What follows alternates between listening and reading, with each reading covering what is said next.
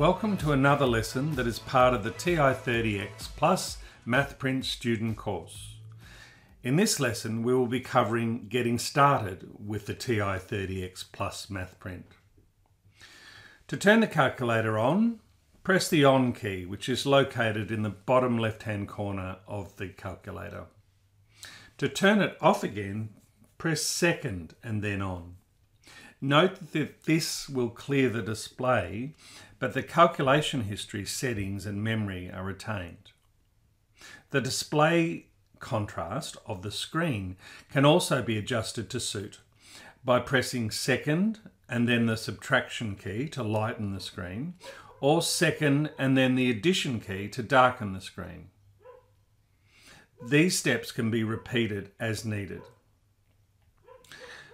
Most calculations are performed on the home screen, which can display a maximum of 4 lines with a maximum of 16 characters per line.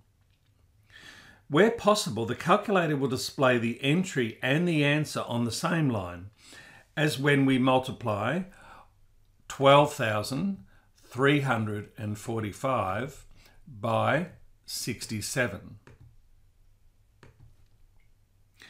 If this is not possible, the answer will be displayed on the right of the next line.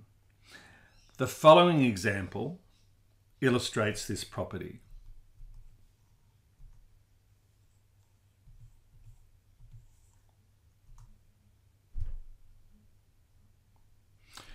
Press clear to clear the home screen.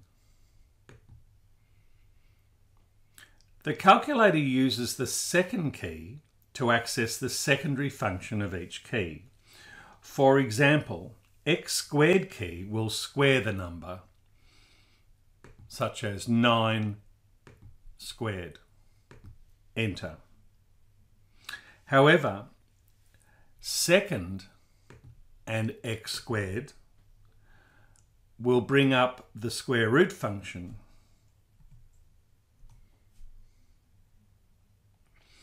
The name or the icon associated with the second functions are displayed in light blue above each key.